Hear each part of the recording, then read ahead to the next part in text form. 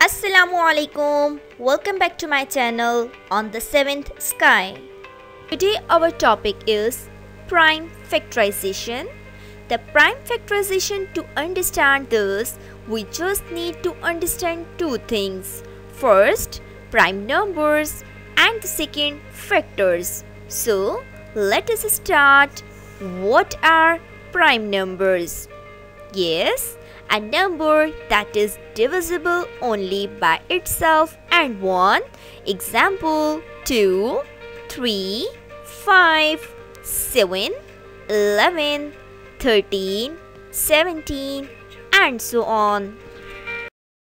Let us understand the second one. What are factors? Yes, factors are the numbers you multiply together to get a product. For example, the product of 24 has several factors.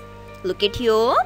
Yes, 1 multiplied by 24, we get the number 24. Yes, if we multiply 2 by 12, 2 multiplied by 12 is equal to 24.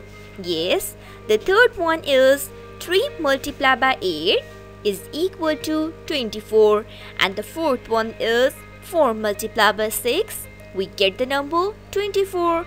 So, the factors are 1, 2, 3, 4, 6, 8, 12 and 24. So now, you know, the prime factorization is the process of writing number as a product of its prime factor is called prime factorization. Yes, there are two methods of prime factorization. The first one is factor tree method and the second is division method. Today we'll learn to solve the sums through the method of factor tree.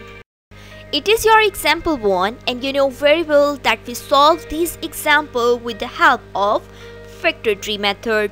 And your question is, write 56 as a product of its prime factor. Yes, so you know what is a prime number? Yes, 2, 3, 5, 7, 11, 13, 17, 19. These all numbers are the prime number, and you know very well that the prime number is only divisible by itself on 1. Okay? So, you know very well that 56 is even number. So, we can write here 2 multiplied by 28. We get the number 56. Yes, 2 is a prime number and a factor of 56. So, 2 is the prime factor of 56. Is 28 a prime factor? No. So, repeat the process. 2 multiplied by 14. We get the number 28. Look at here. Here again 2, and you know 2 is only comes by its own table. So we use the 14. Yes, 2 multiplied by, very good, 2 multiplied by 7 is equal to 14. Look at here. Yes, this is called a factor tree. All the red digits are the prime factors of 56 because here the last number is 7 and you know very well that 7 is a prime number. It comes by its own table. Okay? So, a product is a result of multiplying. 56 is equal to 2 multiplied by 2 multiplied by 2 is equal to 7. Yes, 2 2s are 4, 4 2s are 8 and 8 7s are, you know, 8 7s are 56. It is your second example. Write 90 as a product of its prime factor. Draw a factor tree 90. You know very well that we have some prime numbers, but you know 90 is an even number. So, 2 multiplied by 45 we get the number 90. Look at here. Your number 45 is a prime factor? No, it's not. So, you repeat the process.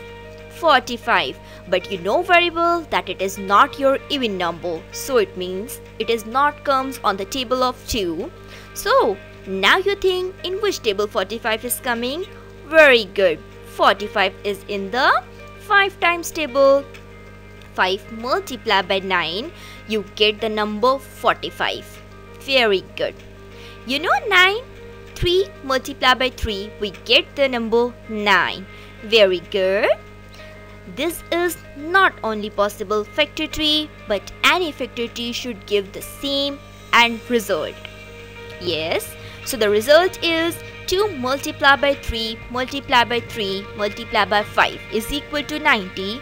2 3s are 6, 6 3s are 18, and 18 5s are 90. Hello friends, I hope that you liked today's video. So don't forget to like or subscribe my channel. Thank you.